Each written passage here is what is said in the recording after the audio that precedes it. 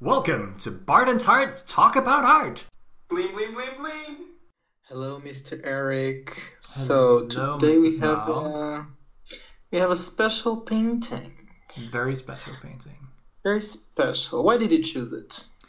Actually, I don't have any big reason for picking this exact painting, except that, when I was a young man traveling on Interrail around Europe with my good friend Oh, Thomas. what am I saying, Eric? You're still a young man. Well, when I was an even younger man, Of course. 20 years ago, I was traveling with a good friend, and after a while, like city hopping, we figured out that the modern art museums were the most interesting places to go in a lot of cities.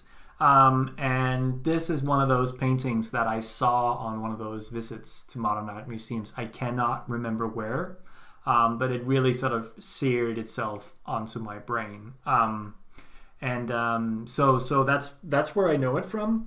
And Otto Dix this is a painting called the Skat Players, apparently. I have to admit, honestly, that I don't know what Skat is, but I'm guessing it's the game they're playing.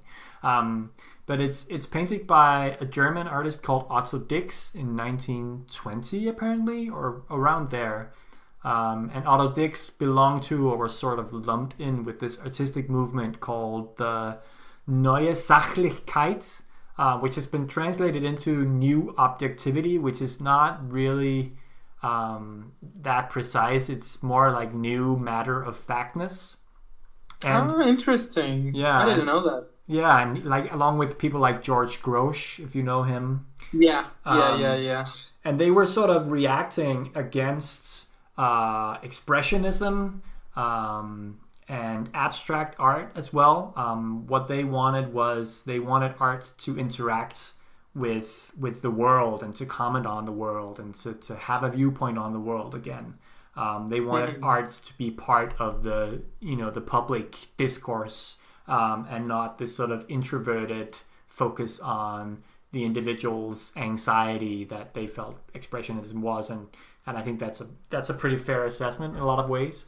And the abstract art, of course, was art for art's sake. And this is sort of art to communicate a message clearly. So, so World War I obviously was this huge trauma in European history. It was the most brutal war the world had known at that point. It was, I mean, I think all war is meaningless, but there was something just so incredibly meaningless about, these endless weeks and months spent along the same front lines, your feet rotting in the mud of the trenches. It was just horrific, like almost absurdly terrible, right? Or I think not almost, it was a completely absurd experience. And a number of these painters came back from the front lines of World War I and started to make paintings like this, among others. So obviously this is, I don't know if that's obvious, but my interpretation is that these are three war veterans having a grand old time playing cards. And I think for me as a young man, and still like the grotesque quality of it was very appealing to me. But I also like how, for me, this has a kind of a unique quality in that it has this combination of a painted appearance, and at the same time it looks very collage-y in the way that he put it together. And I love the way that it's sort of at the same time completely flat and then a bit spatial also. So for me it's sort of full of intriguing details, and at the same time it has this sort of in-your-face gruesome quality to it that I think leaves an impression on you. For sure. And you were saying that for you it's veterans. Why? Because of their injuries. They're missing legs. They've got wounds in the face. One is missing a nose. I mean, these are people that, in my estimation, one has what seems like a wooden or a metallic hand. and one has a metallic jaw. These are people that have been certainly wounded, crippled somehow, that are, you know. And one has a medal that seems like a medal of honor or Exactly. Yeah. condecoration from war or something like that. Yeah. For sure. And have you noticed that in the lamp there is a little skull? Now that you say it, I do notice that. I think that's a clever detail. It is one of. I mean, there's one thing you can't say for this painting, and that is that it's subtle. I think it's very in your face with what it's trying to say, right? But at the same time, I really appreciate how effectively it gets across the horror that Otto Dix is trying to communicate. And I think, like, putting that little skull subtly in there, that's one of the more subtle ways in which he's making this a very uncomfortable painting to look at, even when you don't know exactly why you're uncomfortable, as in the case of that lamp, which I hadn't noticed. Yeah, and it's interesting that you mentioned that it's kind of an answer to not to abstractionism, but to expressionism, right? Yeah, expressionism and abstract art, like both. And abstract art already, yeah. Because I don't know exactly when Cubism arrived, but I know that, for example, Picasso and also the Dadaists and all of that, they, for example, the newspaper that you say that it feels, kind of collage, Picasso and the Cubists and the Dadaists, they would put that newspaper there. It seems like it's almost as if it had been a real paper. A lot of the times the Cubists would do that. And also the chairs, the texture of their chairs. Right. The Cubists would probably also put like the real texture of a chair, like a little piece of fabric, Exactly. Also, in a way, it's kind of emulating that style of the Cubists, and also the way this is abstract. It resembles a lot Cubism, the way he breaks perspective and the way he breaks the shapes. Absolutely, yeah, I agree with that. It's interesting because when I sort of was reading up on this stuff, I didn't hear a lot of people say that these guys were interested or inspired by Cubism, but I think they must have been. I think one of the things that was sort of characteristic of the Neue Sachlichkeit was that these people didn't travel very widely, and so even sort of within the Neue Sachlichkeit there are like 2 or 3 very different directions that they go in, and they didn't inspire each other very much, actually. It was more a general sort of zeitgeist that was then lumped into this category. It wasn't one of those artistic scenes where the artists were sort of sitting down in the salons and agreeing on manifestos. It was more art historians, art theorists sort of lumping them together like that. But yeah, I mean, I think there is a lot of Cubism to this, and the interesting thing about that as well, I think, is that with Cubism is sort of concerned with, for me at least, what I know of it, it's sort of concerned with, exploring new ways of depicting things, It's essentially sort of playing around with the tools of the artists in new ways and questioning our established ideas of perspective and of the world, And I think it's about form, not so much about content. This is about content. Exactly. Yeah. So that was the point I was getting at. If you would let me, Simao, I'm so sorry, Eric. my fault for making an obvious point, I guess. But yeah, he's taking those tools and he's using them for something very different, and I think it sort of like the flatness of the image just sort of contributes to the quality of sort of sensory overload that sort of is part of making it very in your face, sort of very aggressive, because it's all right there, smashed right up into your face, right? There's no sort of There's no dead space anywhere on the picture that your eye can sort of rest. Even the chair legs, these sort of weird chair legs that sort of crisscross with the peg legs of the veterans. They have this sort of weird, uncomfortable, messy quality to them, like tangled quality to them, that it's just, everything about this painting is just not pleasant. And at the same time, I think it's an exquisitely crafted painting. Like, it's very well done. So it's grotesque, but in an aesthetic way. Exactly. The way he plays with the fiber of the cloth, and there's a lot of stuff like that is sort of really satisfying and sort of textured in a nice way. Yeah. It reminds me of covers of heavy metal bands.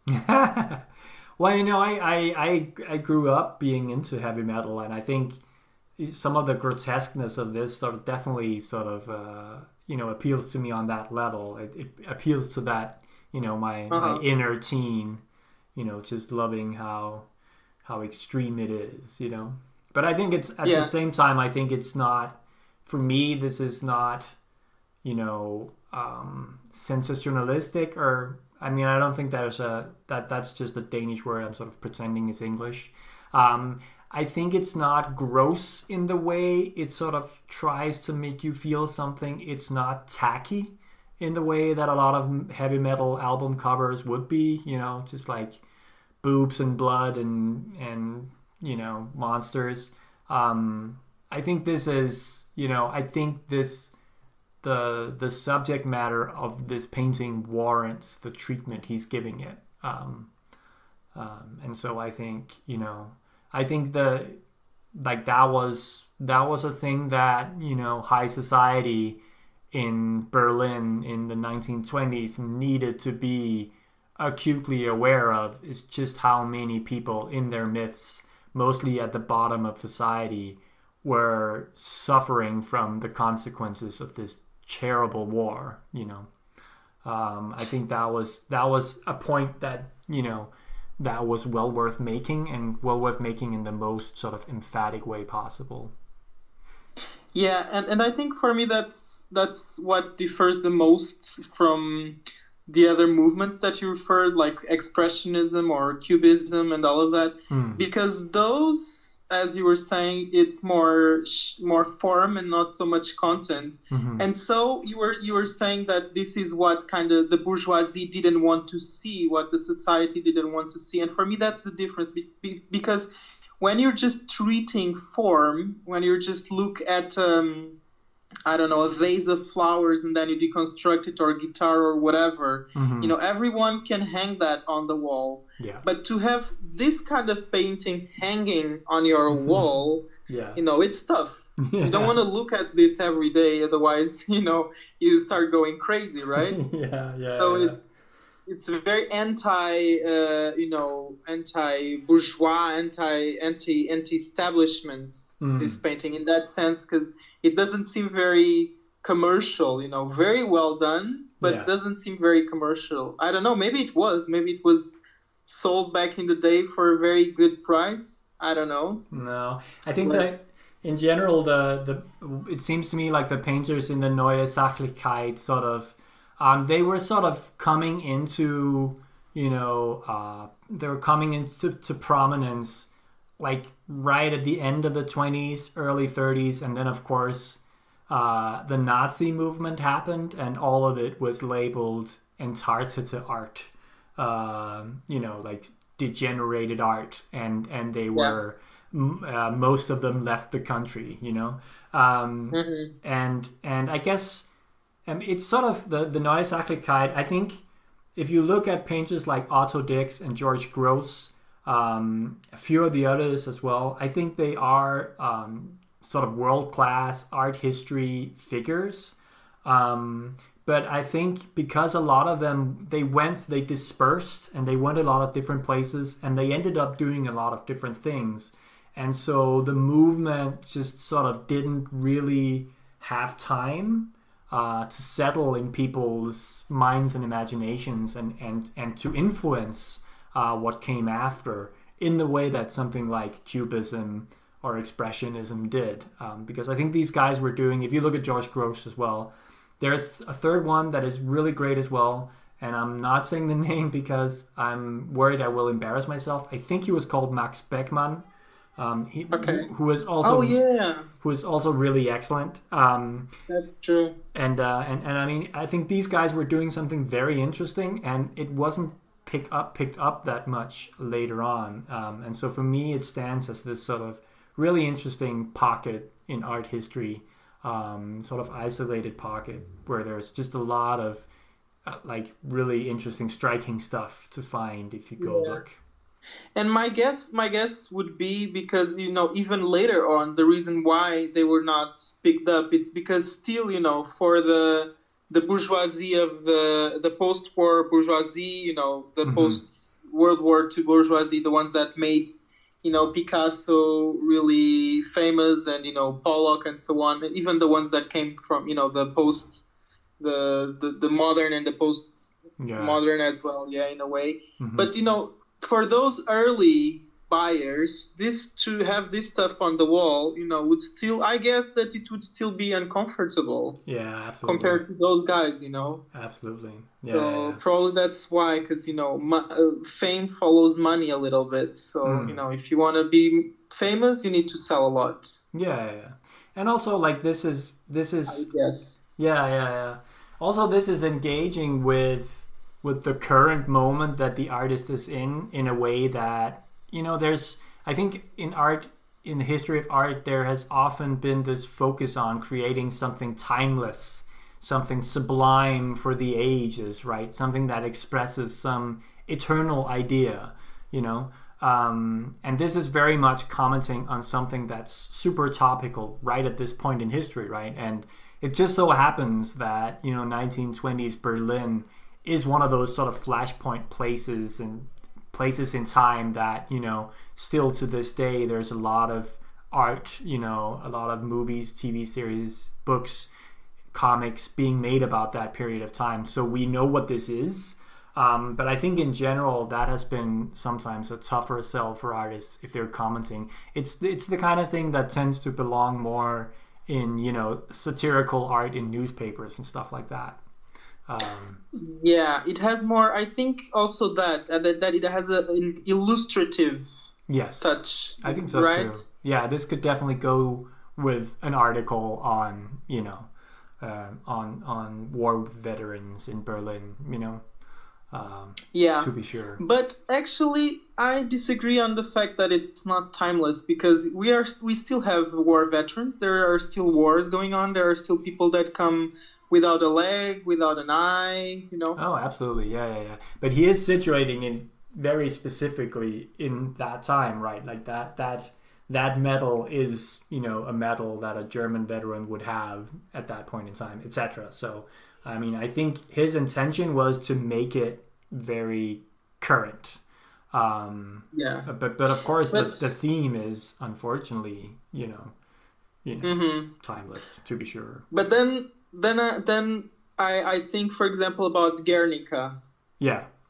It's kind of the same thing. A war, people being destroyed by war, right? The way war destroys you. Yeah. But for some reason, I think, Guernica will always. I think it will always be, intemporal. It will always be regarded as, a timeless masterpiece, and maybe this one not as well. And is that because that's something that is inherent to the picture itself, or is it something that has to do with the marketing over the picture? Yeah, that's a good question. I think Guernica is a more abstract approach to what he's trying to portray, right? It's a more metaphorical. Yeah. So maybe that. I would say that it's more metaphorical. But the title of the painting, Guernica, it's extremely specific. Certainly. But you could retitle it, Aleppo or something, and it would work just as well, I think. Yeah.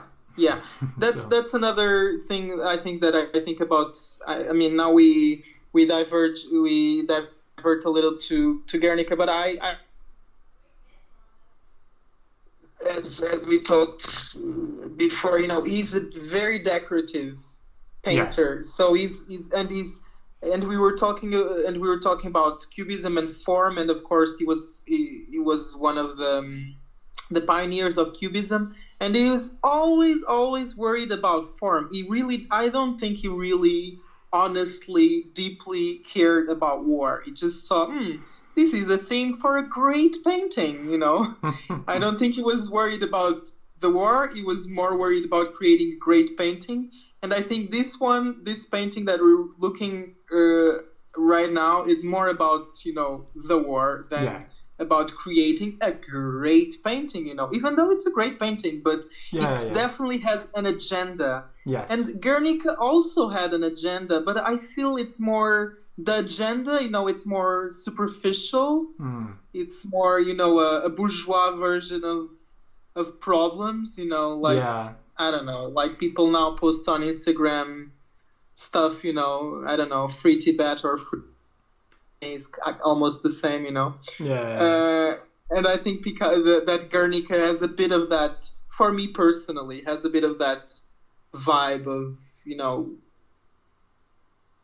making a big metaphor out of something that was actually very real. Yeah. I'm glad you say that, because I've always enjoyed Guernica on just as a beautiful painting, to be sure. It's a masterpiece. I don't think there's any real reasonable doubt there. But whenever some art historian has prefaces saying that this is sort of this gruesome, deeply affecting, visceral experience. And for me, it's never really been that, because for me, it's always been a little too couched in, like you say, poetics and like metaphor and beauty and stuff like that, to really sort of portray the raw horror of what he was trying to portray. So, but and then does that make it less good than this? I don't think so. They're doing different things. Exactly. But I do appreciate, and art that's created to communicate something can be, it can become boring. It can become too one-on-one. But I do appreciate when somebody is really able to, like, just really hammer the point across in the way that Otto Dix does here. I think very effectively. I think he makes a good case for that it can be done, and it can be done well, even though a lot of people do it terribly. The whole sort of art for and the message. In the beginning, you mentioned that this was kind of a reaction to the inner anxiety that the painters were showing, with particularly in expressionism. Mm-hmm. And so this was a reaction to it. But I mean, there is so much anxiety in this painting, right? To be sure. It is very, like, that's the interesting thing, right? It is expressionistic in the sense that it's expressing something very clearly. It is distorting reality for the purpose of an extreme form of expression. But that was part of what was interesting, I think, about the Neue Sachlichkeit, is that they were using these sort of like Cubism and some of the extremes of expressionism, but they were using them to a different end, right? Like people like Dix and Grosch and I think Beckman was his name. And I think so what they were against was not so much the fact that expressionism was sort of extreme and grotesque, which it can be, right? But what they were against was that it was sort of about the artist's inner anxieties. They were sort of navel gazing to these people's minds, and I think that's a fair point. It's I think it's more of a bourgeois kind of anxiety, right? Right, exactly. It's like problems in a more abstract way, my inner, problems, my inner world. And this is, the problems of the world, it's a general anxiety, it's a societal anxiety. Certainly. And one of the things I actually kind of like about the painting as well is that, and we haven't talked about this at all, but at the same time as this is horrific to look at, to be sure, and these people are maimed in these sort of terrible ways. At the same time, those three guys seem to be enjoying themselves pretty well. You know, That's true. They seem to be having a good time, and I think that's one of the qualities I appreciate a lot in this painting as well, is that he's showing us that these people are sort of in a terrible state, and he's making us, you know, worry about them and people like them, but he's not turning them into, like, you know, they're not like, you know, those sort of terrible Goodwill ads with you know, starving African children with flies on them, etc. You know, he's not making them pitiful in that way. So he's sort of he's straddling that line. And there's also, it sort of adds, that's one thing that he might have been trying to do. The other thing is also that it adds to the grotesque quality of it. You know, that they're sort of, it's a paradox. They're looking kind of merry, but at the same time, you know, they're obviously in terrible shape in some ways, right? Yeah, it's an emotional paradox. Therefore, it seems even more grotesque. Exactly.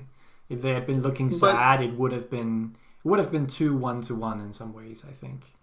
Yeah, and it's interesting that you mentioned that they seem kind of merry, because I guess, you know, even though we don't have much of indication of where this scene is happening, you know, the background is pretty flat. The indications that we have is the chairs and the table, and then there is the newspapers on the wall or on some kind of stands. Yeah.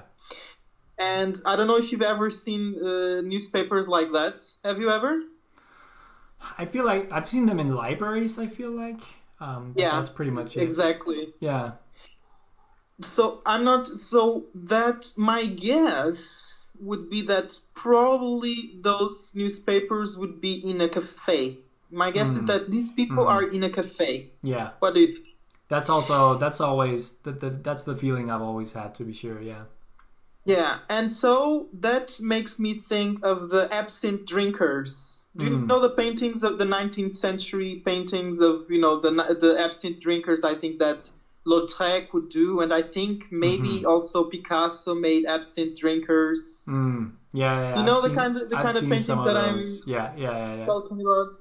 It's usually like one person, sometimes a woman, drinking their absinthe and being absolutely miserable.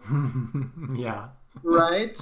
And I think that's a good comparison of what we were talking about, because, you know, those people, it's one person sad because of their inner world, right? They have an addiction that they're dealing with. You know, it's something that it's an individual battle. Yes. And this is, you know, a societal issue. This, you know, it's people that are like this because of war, and yet these people are merry, and that's people, you know, just drinking alone, absent with their both legs, with both of their eyes, you know.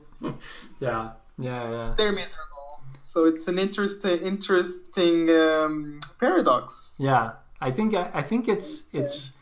he's respectful of these characters when he's making them. And I mean, that's it's in a way, it's also weird to talk about them like that, because they are clearly symbols at the same time, right? But they're right on that edge between being sort of symbols and stand-ins for things, and then being actual characters, because they have life, you know. And I think there's a lovely lively quality to the you know, the way they move, they're posed.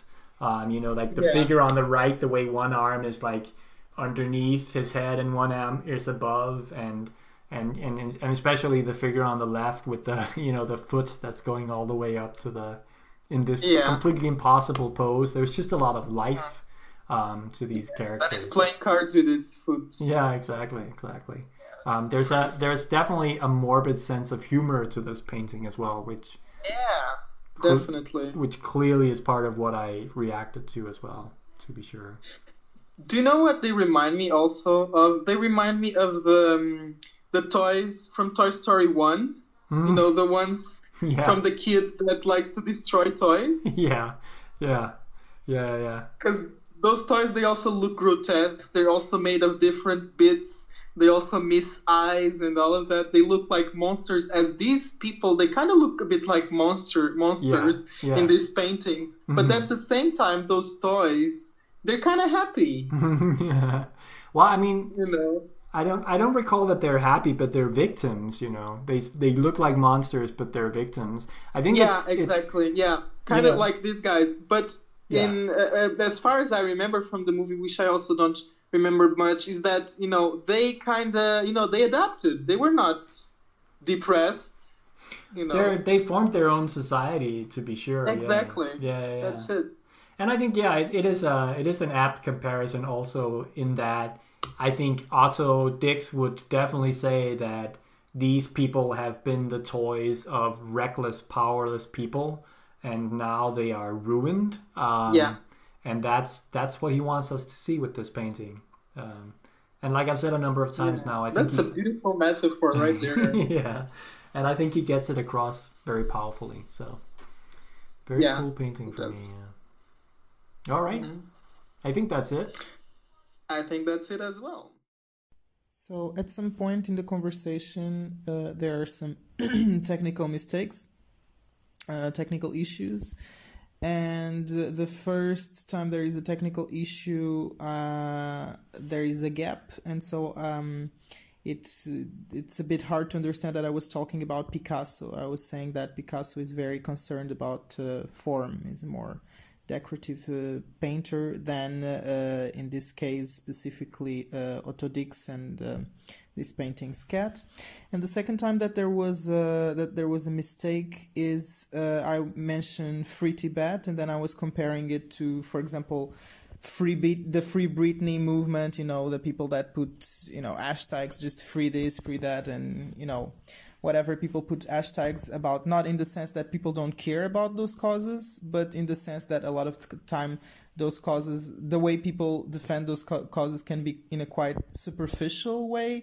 And so I was comparing that kind of superficial approach to pain and to real problems to the way that Picasso approached Guernica, in contrast with the way that Otto Dix approached the veterans of the war in a more, I would say, honest, deep way.